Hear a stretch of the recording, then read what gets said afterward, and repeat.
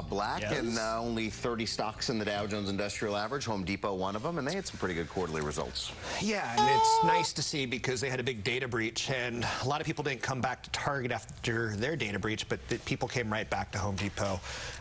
Widespread data breach earlier this year affected millions of people, 56 million people, including myself. My credit card company said, "You've been compromised." They wouldn't tell me who, but it was pretty obvious to me. Mine too. Yours too? Mm-hmm. You know what got a new credit card. You know what stinks about that? That means you got a new credit card account. Mm-hmm. So they closed the old one, and the length of your credit just shrunk. That's funny. I got a notice about that too from my credit reporting bureau. That's right. So with that said, sales grew. This is good for the U.S. economy. Home Depot is a reflection of you and I wanting our house to be nice, our home improvement. We see value in it. It's a good sign that they saw all geographies do well. And we had a continued run up here for the down for Wall Street and the S&P, even with that little pullback we had, and now a warning from Icahn. And I called this a loser. And you don't typically see me calling the wealthiest man in New York City a loser. 78 years old. He said, "Oh, we're going to get a sell-off sometime in the next 3 to 5 years." That's like the kid next to me who's 5 years old picks his nose and he's going to eat his boogers. It's like a no-brainer. We always have corrections. To me, this is just, and I'm not saying the kid next to me is being marked dead. I'm just saying like the kid next to my house. Calling for a correction is like saying, you know, I'm going to get a flu in the next 3 years. It's going to happen.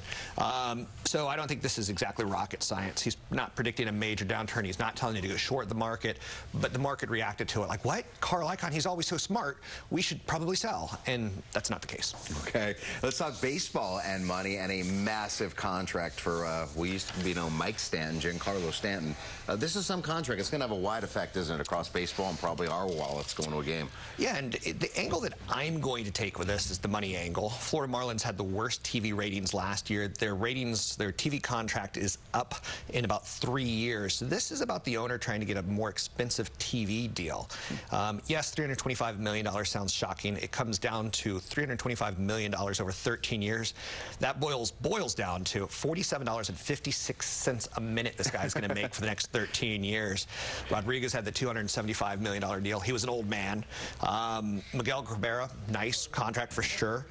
But the point being here is he's a young superstar, and the Marlins are doing a very wise thing because they're going to get it back in TV revenue. Oh, interesting. Hey, we have a question coming in from Damon, and Damon asks Rob, can dividends keep rising?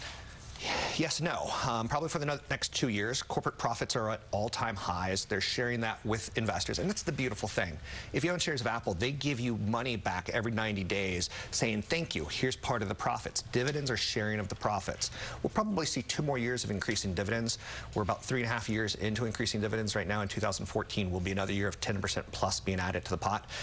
2015, it's expected, unless things fall apart on Wall Street. Dividends are probably the best way for you, the average person at home, to take advantage of the stock market. Over the last 100 years, about 80% of the returns, about 75% of the returns have been because you got dividends and reinvested them in companies. So that's a very smart thing to do. I'm a big fan of big dividends. Companies like Disney pay you to own the company.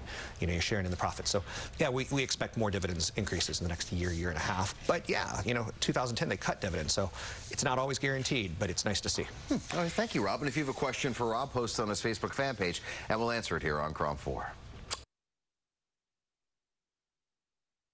Story police